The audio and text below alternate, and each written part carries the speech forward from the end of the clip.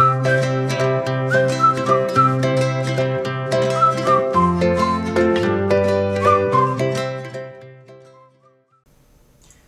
guys, welcome to the third video for the EventOn video tutorial series. Today we are going to be creating an event and a basic calendar. So with that said, let's go ahead and jump into the dashboard here. I'm going to be clicking on events and add new event. And we're going to be giving it a title. Let's call it Spaghetti Dinner. Here's the description field. I'm just going to label things on the back end so when they're published you'll see where they are on the front end and kind of where it lays out. On the right hand side you'll see some event type categories. You can create more, so I'm just going to call this dinner. And I'm going to hit add new. There we go. So it automatically adds and it's added itself to that category. You can then subcategorize if you'd like up to 5 different ones. I don't see a need for that by making a basic event, but that's fine if you want to. Event subtitle, I'm not going to use one, but it is an option. It's a little italicized text underneath the main event description. Let's select on an event start date here on the 17th of April, and it's going to end at the same day. It's going to start at 6 p.m. in the evening. And let's go 9 p.m. You must set a start and end date for your event, where the event will not show up on your calendar.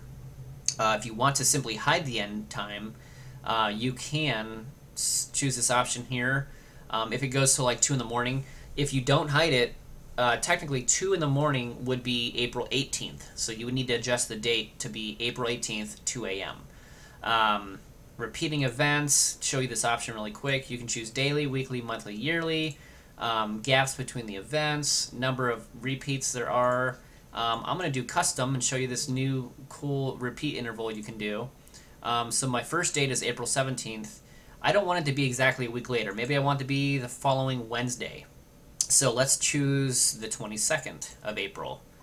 And we'll just throw a random time in here, guys. I'm just not anything specific. So there's that. I can add as many of those as I want, any randomized day, and repeat it as many times as I want to. So now we're down to the location and venue. I'm just going to choose one I've already put in.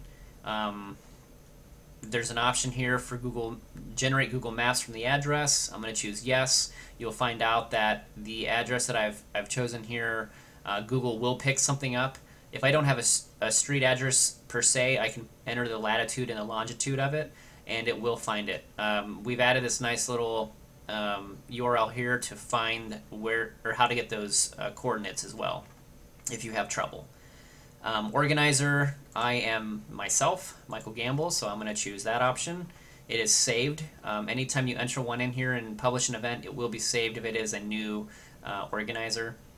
The user interaction, we get a lot of people asking, how do I make it a pop-up? How do I do the slide down? Well, here they are. Here's the slide down accordion.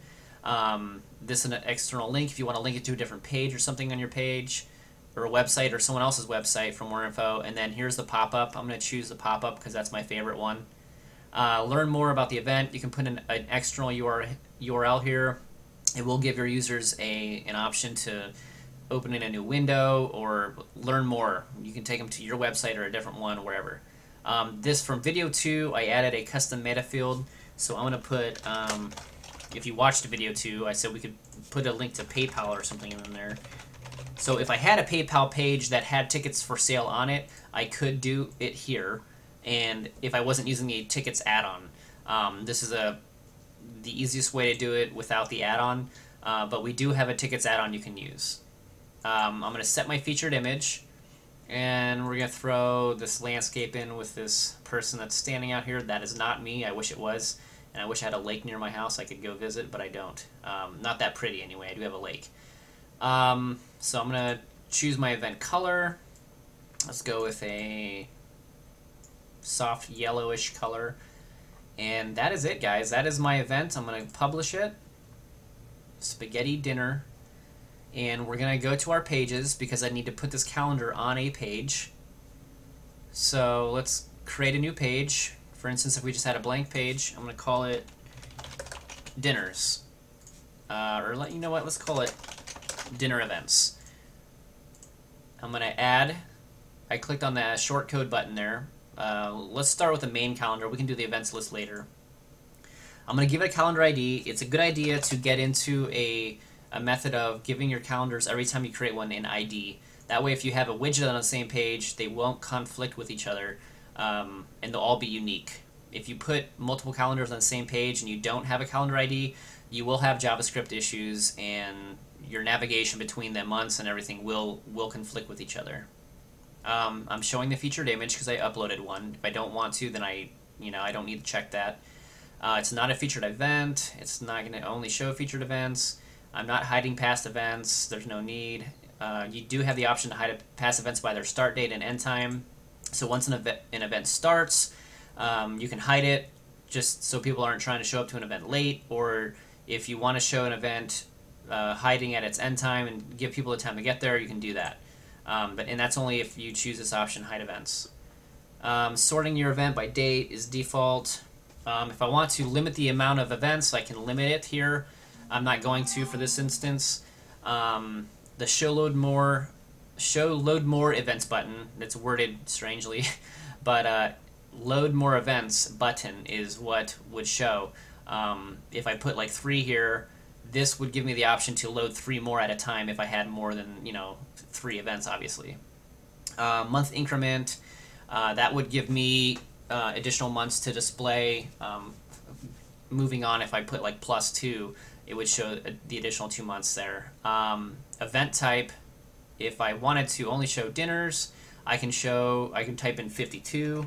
So I'm going to do that. I only want to show my dinner events here on this page, so I only want to enter 52.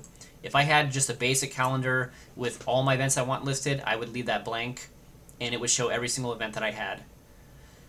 Event type color override basically means what it says. I can override the color of the event that I made for my event, and I can choose what color I want that to be from the backend settings from EventOn. Fixed month and year. If I want to show really old events like 2 years ago, I can enter the month and the year for that, and then it'll show all the events up to that if I haven't chosen to hide those events. User interaction. If I want to override the individual interactions, I can choose one here, and it will give those this new value to all the events listed. Let's go back to language really quick. I did not set a language like I showed you in video number 2. You can change the language up to 3 different languages. By default, it's L1. If you change that, you can see down here that it is changing the shortcode. But the default is laying L1. Open event carts on load. When your page loads, this option will show all the events expanded. The description, the maps, the featured image, everything. I recommend not doing it if you have more than maybe 2 or 3 events on your page, or not at all. Sometimes if you have one event listed on a page, that's a good idea to expand it. Show jump months option. I'm going to show that just to show you where that's set at. I started at 2015. Hide sort options. I'm not using any sorting, so I'm going to just skip past those 2. Accordion effect on event cards. This is kind of nice. I only have one event posted right now, but if you understand the accordion effect, if I have one open, I click a different event, with that slide down interaction, it will close the previous event and open the new one. So you don't have 500 events open at one time. And right to left text on calendar. If you don't know what that means, don't worry about it. This is standard in different countries on their websites. So I'm going to hit the button here to insert my shortcode and hit publish. And let's view the page. Oh, there we go. So you'll see this here twice, obviously, because remember I did do a custom repeat for the event. So it's now on the 17th of April. I'll click on that. There's my pop-up interaction. There's the featured image I posted. And I just clicked that a few times to open it and expand it. It's kind of nice. Get that out of the way. There's the time, the details. Here's the organizer field with my name and email. The calendar, if you saw in video 2, I enabled these options to show the event card download to your Apple Calendar or your Google Calendar. And then here is the option that I did as well in video number 2 with a custom meta field. I could call this, purchase your tickets today for the event. Any text where it says text here can be what you want it to be. And then this would go to paypal.com. And then for the repeating event, which was the other one, it's got the same time for the event, and then the description field, buy tickets, featured image, same thing. So it's really nice to have that. Here's the jump months option I wanted to show you really quick, and we'll get out of this video. If I want to choose October, I can do that. 2016, different years. Here's the arrows. I don't have any other events made, so you're not going to see any, but you can see it's rather quickly navigating. That's it for this video, guys. We'll cover more in the next one.